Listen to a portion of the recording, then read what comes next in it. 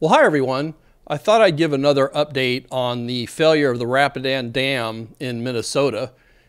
I've been out there a few other times. It's astonishing how much additional erosion and cutting has occurred.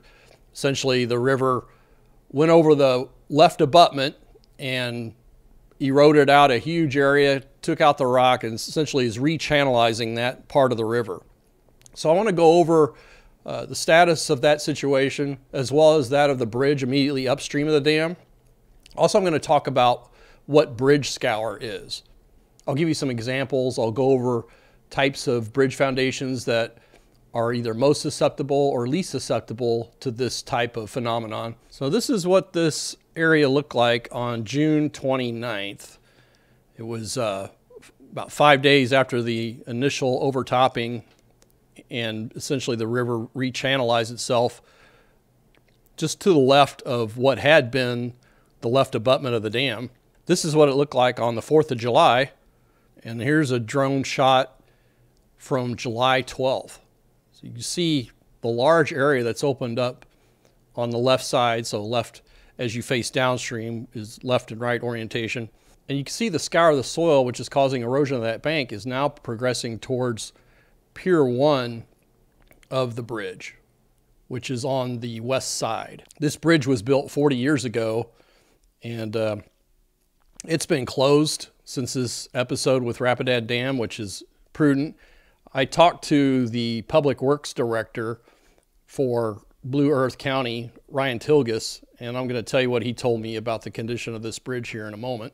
Now, as a reminder, this dam and bridge is located 10 miles southwest of Mankato, Minnesota. And you had the governor coming out and immediately attribute this situation to global warming. I'm going to put that to the side for now and just talk about the engineering aspects. So you can see in the upper right-hand corner is where the dam's located. And it has a couple of pretty pronounced meanders as it flows from south to the north, more or less. It got me thinking that with that additional head cutting, is it possible that this oxbow here gets cut off and the river just rechannelizes to a more direct flow in this area? Of course, it would erode a tremendous amount of material in the process. And that got me thinking to the steamboat Arabia in Kansas City. It was discovered in 1988, over 150 years after it sank in the Missouri River. And the people who found it in a farmer's field that was over a half-mile away from the location of the Missouri River Channel at that time in 1988. So rivers are really dynamic. They change position all the time. And then when you have people doing things like putting dams or rechannelizing it, it can have unanticipated consequences for changes in the gradient and path of a river. So let's go back to look at this. I just used Google Earth here and drew a line. It's about 1,000 feet from the edge of one oxbow if it cuts straight across. And the reason I'm saying that is this area on the northwest side here of the bridge is continuing to erode out, and the channel's just getting wider and wider. Hopefully that will get addressed here with some type of rechannelization and energy dissipation. But let's just zoom in here and see what's in the area between. You see there's a number of houses there. So that would be a disaster if that channel continued to grow unchecked. Now there's a Federal Highways document evaluating scour at bridges. I'll put a link to this document in the description. But let's look at this Wikipedia entry. Bridge scour is the removal of sediment such as sand and gravel from around bridge abutments or piers. Hydrodynamic scour caused by fast flowing water can carve out scour holes, compromising the integrity of a structure. So as I mentioned in previous videos, soil has an inherent strength called a shear strength. And when the forces of flowing water imparted to the soil exceeds the shear strength, those soil particles are going to shear off and move downstream. And turbulent flow really exaggerates this effect. It really magnifies the amount of scour that would occur. So if you could think about laminar flow where everything's moving in nice parallel directions versus turbulent flow where you have eddies and swirls and currents going in various directions, you have the bridge structure, in this case a pier, itself causes the turbulent flow. So most of the scour occurs on the downstream side of that quote-unquote obstruction. And the effects can be magnified by debris accumulating on the upstream face of a pier or column on a bridge. Now, let's just talk about general types of bridge foundations. You have just a footing, could be directly on bedrock. You have a drilled shaft foundation, and you have driven pile, and the pile are connected by a cap. So obviously, the footing is going to be most susceptible to scour, but in this scenario, it's farthest away from the channel, so it may be safe. The drill shaft, if it's deep enough, would provide the most protection against scour. Piles as well can provide adequate scour protection if they're deep enough, have enough embedment post-scour event. Now, as a refresher, this is what a drill shaft is. You excavate a cylindrical void in the ground, clean it out, place a reinforcing cage in, and place concrete from the bottom up. Here's a video where we're testing the drill shaft placement. This is for a bridge foundation.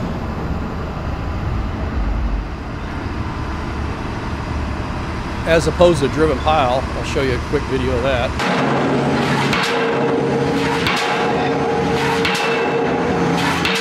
So as I mentioned, I talked to Ryan Tilgus. He said that these bridge piers are supported by driven pile, H-pile. That describes the shape. You might have a column in your basement that looks like an H. It's a steel column, and that's an H-pile in essence, although the geometry is slightly different for these driven applications. And the pier in the middle of the bridge, Pier 2, probably has the most scour at this point. And what happened was that this bridge was installed 60 or more years after the dam was in place. And there was a lot of sediment upstream of the dam that had accumulated. And so bridge foundations have to transfer loads axially, mostly in compression, as well as laterally. So to resist lateral forces, you have to have embedment in soil or rock or both, depending on the location. And in this case, Pier 2 in the middle of the bridge, Mr. Tilgus indicated that he thought that they initially had about 40 feet of penetration, and they were in-bearing on top of the sandstone bedrock. And they didn't pre-bore holes to insert the pile well into bedrock because apparently they weren't anticipating the loss of the dam, which would cause very high velocities and scour that would threaten the bridge. This is a view of the dam under normal conditions prior to the failure. Now in 2021, there was a study done, and I'll show a link here in the description to these documents, looking at whether the dam could be repaired or removed, along with the associated tasks and the cost for those tasks. But bottom line, nothing was done. This just shows you a timeline. The dam construction was completed in 1911.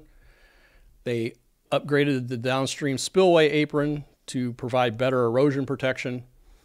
In 1965, there was a massive flood, and the dam wasn't operable for 19 years. And I say operable in terms of generating hydroelectric power. And that power was restored in 1984. More emergency repairs were made in 2002 and 2003 and 2010 and 2017. I think we see a pattern here.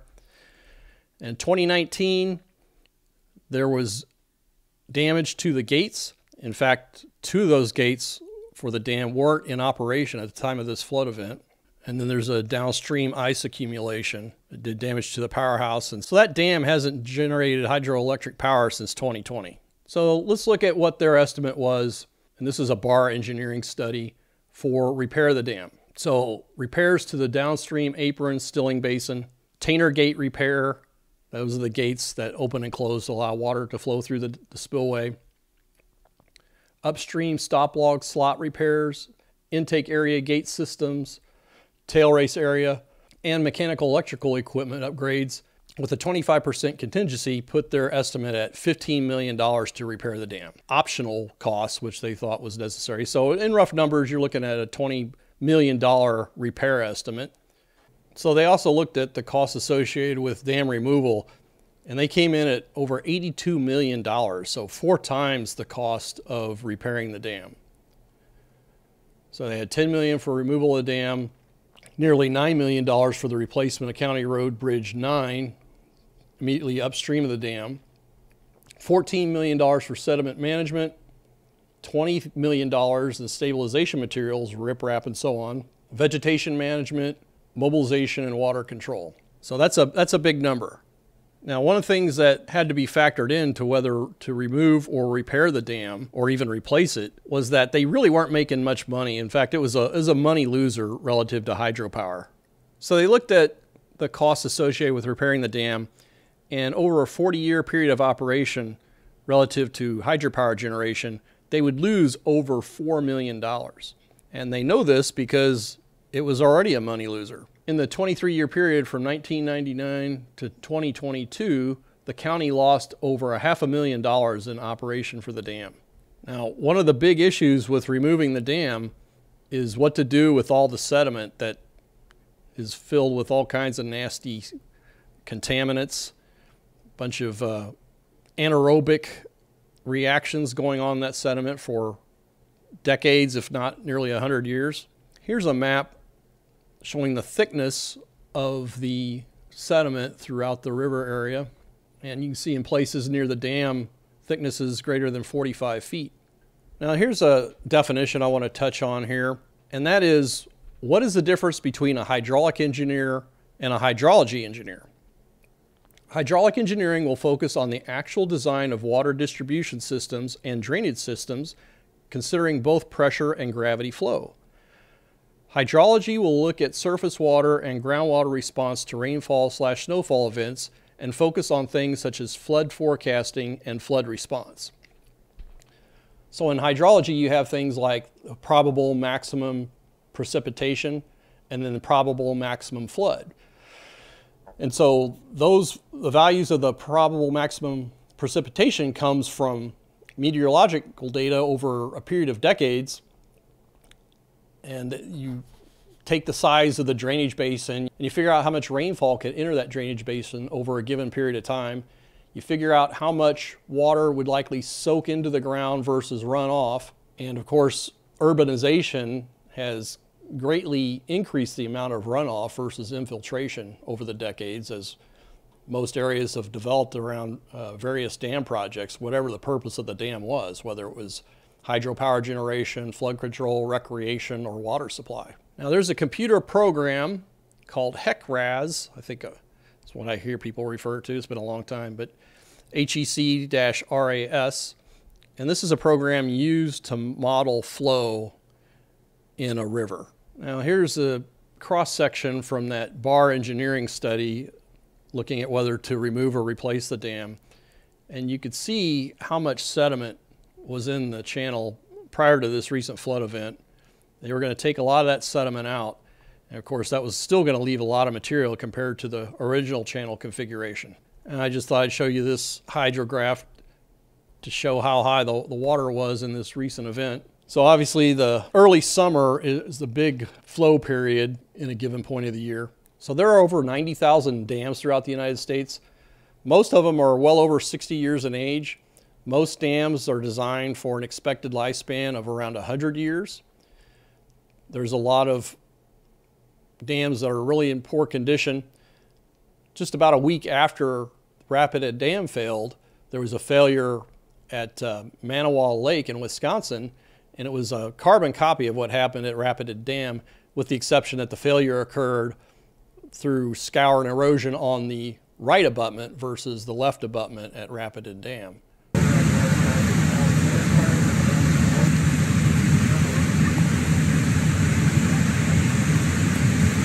And this failure caused a lot of flooding downstream.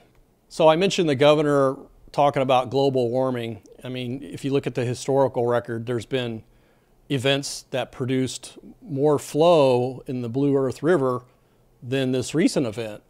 But because of the poor condition of the dam, their inability to clear the debris blocking the spillway gates within a short period of time, all led to the failure of this dam. And it's a failure. Anytime a dam suddenly releases its reservoir water in an uncontrolled fashion, it's a failure. And that's what happened here. So I think there's an opportunity, taking the global warming aspect out of the equation. So just consider the fact that most of these dams were built with a limited amount of meteorological data at the time. And since that time, there's been 60 plus years of additional data. So I think there are a lot of places where the precipitation models need to be revamped. The runoff models need to be revamped. And I think what people will find is that many dams will require significant upgrades. Now, there's a big movement here lately to, quote, restore rivers to their natural condition, which that's natural condition is a rather subjective thing. But if you're talking about taking dams out so salmon can spawn easier and things like that, that's one thing. But most of these dams, or I say a lot of really important dams, have a flood control function. And people downstream of these flood control structures have become dependent. And even with levees, I used to live in Sacramento, and the Corps of Engineers would build these levees or upgrade these old agricultural levees. Most of these levees were built over 100 years ago without the aid of mechanized equipment, horse-drawn equipment. And the Corps over the years have done major upgrades to these levees. And then what happens? More people develop or live on the land side, not the river side, but on the land side, and it just makes the consequences even greater if there's a failure or a breach of a levee, or in other cases of a dam. So this is just another component of our aging infrastructure in this country. I don't know where the money's going to come from. Minnesota, Blue Earth County, I bet you wish they had done something with this dam, and they've got a huge mess on their hands. The new channel is on the left abutment side of the existing dam, is about as wide as the original width of the dam. I mean, it's a huge area, and those vertical banks are unstable, so material continues to slough off into the river channel. Material continues to be eroded by flowing water. It's a huge mess, well beyond the costs associated with what would have been done had they made a decision on repair or replacement a few years ago. So I'll do future updates on this overall theme of dam infrastructure in particular. I want to send a shout out to the channel members. I really appreciate your ongoing support. And certainly I'd like to send a shout out to those of you who have provided super thanks. That's another great way to support the channel. I've got a couple of free digital downloads that I'll put a link to in the description, so you'll want to check those out. And please stay tuned for future videos.